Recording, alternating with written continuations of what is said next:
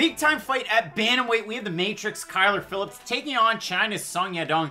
And we consider this a possible fight of the night because for Kyler Phillips, he flows through fighting. I mean, he's calm, he's cool, he's got the hair. He kind of moves around, kind of sketchy, but not like the guy, Tim Elliott. But he'll switch stances. Very good at grappling, very good in the transitions. Kyler Phillips, a very complete martial artist, which might surprise a lot of people because you look at the 5 on in, and he's 3-2. He's won his last 3. He lost 2 in a row. He lost to, well, Canada's Brad Katona on The Ultimate Fighter about 3 years ago. But the guy's only 25 years old. He goes in the regional scene, loses a split decision to Victor Henry. Good fighter, but a bit of a surprise for a lot of people. He wins on LFA, and then he comes into the UFC and he fights Gabriel Silva, who's no longer in the UFC. He just got released. He was the younger brother of Eric Silva. Both prospects forever. So for Kyler Phillips in that fight, a very good one. It was a fight of the night performance in that one. And then his last time out, it was a performance of the night win over Cameron Ellis. Now let me tell you this, man. Cameron Ellis from the UK, had a win over Paddy Pimblett. He kind of bounced around between gyms, spent some time at Jackson Wink, spent some time at the BMF Ranch.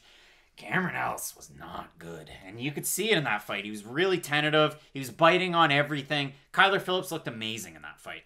Song Yadong's taken on the much higher level of competition. You look at his 5 on in, Felipe Arantes, Vince Morales, Alejandro Perez, where you're not going to see a more disgusting knockout. I mean, listen, I implore you, Aaron Pico, John DeJesus, if you want to see a gross overhand right, but the right cross that Song Yadong has against Alejandro Perez, a real veteran of the division. Huge win for him there. Perez, if I'm not mistaken, was ranked in that one. He was. He had the close fight against Cody Stamann, and then his last time out, it was up at 45. He took on Marlon Vera, and he picked up a big decision win. It was a really close fight, and that's the thing. You have a really close fight against Marlon Vera 9 months ago, and then we haven't seen Song Yadong. Marlon Vera then went on to fight and picked up a big win and fought Sean O'Malley, and then he lost to Jose Aldo. That could have been Song Yadong, and now we're here and we're fighting Kyler Phillips. How weird is that? Could have been you, Song, but you out here playing. No, it is weird. This is a super fun fight because we know out of his last 2 fights with Song Yadong, he's a phenomenal striker. He really is. If he threw 5 strikes more per round, he would probably win unanimous decisions in both of those, and there wouldn't be all this controversy around the decisions. Well, he did his last time, but he did his last close fight. Exactly, and a lot of people did think Vera won it. Go back to the Stamann fight, though. Every moment that fight was on the feet, Song Yadong was winning. He has great combos. He's a really good long-range striker, too, and the Perez fight is a great example of that. He doesn't have to be one of these boxers who's chest-to-chest, like a Carlos Felipe, if you will. He can fight at range and really set up his straight shots, and when he's on and when he is flowing, because that's what we talk about with Kyler Phillips, when he's in that flow state, he's hard to beat, because he's so well-rounded, but he is so unorthodox that you're just always going to have a different look being thrown at you. Song Yadong, just very good at the basics. It's just, I really wish he had a slightly higher level of output because when he does let his hands go, he's so successful, and he's another fighter too. When he throws in combination, he will land every time. But when he tries to stick to his single shots and he's a little bit lazy with it, he's not able to land as much. We saw that even in the Vera fight. Vera would land 5, 6, 7 punches, but the 1 or 2 that Yadong would hit him with, they just seem so much more impactful. And in this fight, I think it could be a very similar case where you have Kyler Phillips going out there, throwing a lot of kicks, throwing a lot of his unique techniques, and then Yadong just kind of cutting through a lot of that, throwing his straight shots. So at the end of this fight, I could see this being a very controversial decision either way, because I could see this, you look at the stats afterwards and, oh, well, Kyler Phillips, he outstruck him 90-63, but when you actually look at it, the 60 that Yadong landed are much more impactful. I could see this being another controversial decision, which is kind of wild. It's a tricky one because, again, for Kyler Phillips, flows, this, not, let's say he's out of an orthodox stance. He throws a lot of low kicks and leg kicks. Song Yadong stands very tall, and he has huge, like we talked about it, Amanda Lemos, Livinha Souza. You look at Lemos' lower half, it's huge. Song Yadong has a huge lower half, big base for all that power to crack forward, almost like a baseball player. And for Kyler Phillips, if he can, oh, this is so terrible. We'll not say baseball bat, we'll say like a field hockey stick. If he just takes it and chops him, just brings it out and starts chopping away at that lead leg, he could cause problems for Song Yadong and really take away the power. And that's the thing.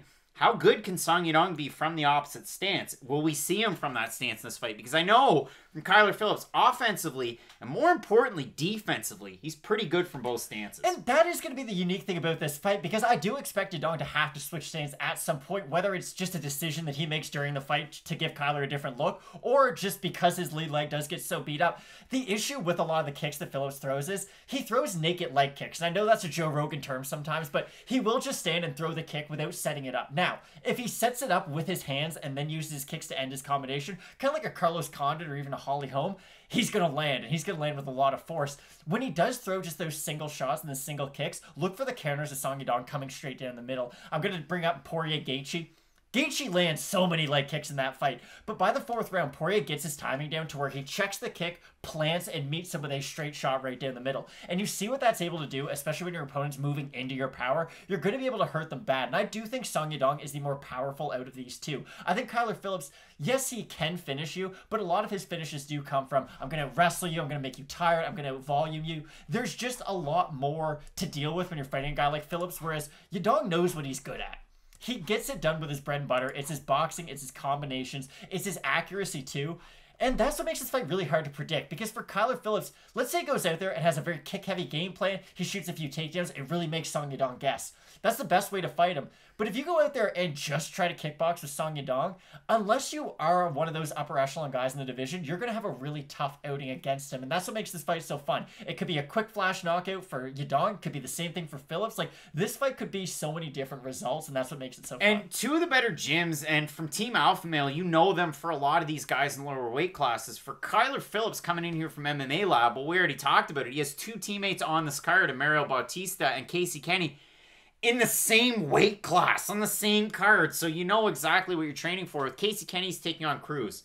Volume, takedowns, maybe. You look at the fight that Mario Bautista has against Trevin Jones. Well, he's probably going to need the takedowns, and he's probably going to need a little bit of volume too. So for Kyler Phillips, I would expect volume and takedowns and the leg kicks. And if he can bring all of those together, there's a chance that Kyler Phillips gets a win here. I like Song Yadong in this fight, though. A guy that's 23 years old, and if he keeps working on the takedown defense at Team Alpha Male, where that's what they do, he should continue to have a lot of success in the UFC. So if we look at the Tapology votes, I was surprised because I just brought it up. 1,325 total votes, 80% for Song Yadong, 59% by decision, 33% by knockout. For the 20% that have Phillips, 72% have him to win by decision. If we look at the odds map, Phillips opened to plus 165 underdog. He's now to plus 125. And if you look at Song Yadong, open to minus 190. He's now to minus 151. So the money is coming in on Phillips. The fan vote is on Song Yadong. Again, I have China's Song Yadong in this fight. I really like those boxing combinations. I like the forward pressure.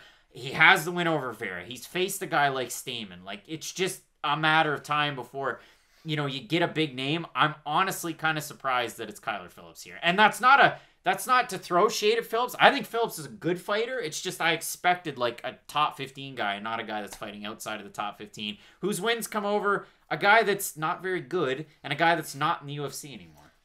Okay, I agree with some of what you said, and I should say this. I agree with a lot of what you said. I do think Kyler Phillips is deserving of a top 15 guy because you look at the way that he can fight and his full potential, and I do think that's what this matchup is. And same thing, Song Yadong, if you really want to put everything against him, he's on a 2-fight losing streak. Now, I don't agree with that, but if you really want to be cynical looking at his record, he probably should have lost the Stamen fight, and the Vera fight was as close to a draw as you can possibly have. Those guys fought a very even fight.